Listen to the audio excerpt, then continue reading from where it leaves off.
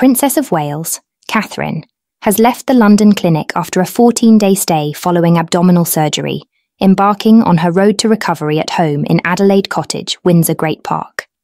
Amid concerns about the seriousness of the procedure, the palace assures the public that it is not cancer-related, respecting Catherine's wish for privacy regarding her medical details. As Catherine settles into her recovery, the focus for both her and Prince William is unequivocally on family, with the royal couple prioritising their roles as parents to their 3 children. Prince William has cleared his official duties to take on additional parenting responsibilities, ensuring the children's routine, including school drop-offs and pickups, continues seamlessly.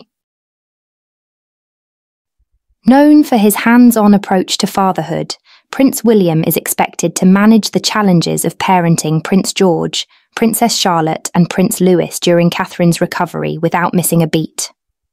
The support extends beyond immediate family, with Catherine's parents, Carol and Michael Middleton, and siblings Pippa Matthews and James Middleton, contributing to the care and assistance needed in the upcoming months.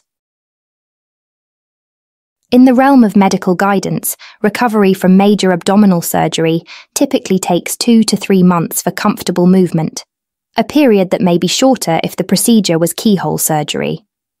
Strict advice includes avoiding heavy lifting and gradually incorporating sitting, standing, and walking exercises into the daily routine. While the princess will miss upcoming engagements such as the BAFTAs, Commonwealth Day Service, and military parades, she is expected to work behind the scenes on her early years projects. A recent campaign, Shaping Us, aimed at raising awareness about the crucial first 5 years of a child's life, reflects Catherine's enduring dedication to her charitable endeavours. Engagements related to Catherine's 30 charities and patronages are being adjusted as needed, and official overseas tours for the royal couple are temporarily on hold. A planned trip to Italy in March has been deferred to allow Catherine the time and space she needs for a full recovery.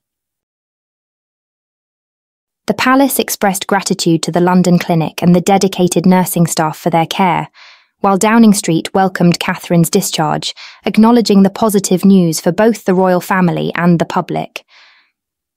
As Catherine works towards a swift recovery, the princess is expected to receive ample care and support at home, with insiders expressing confidence in her resilience and ability to bounce back.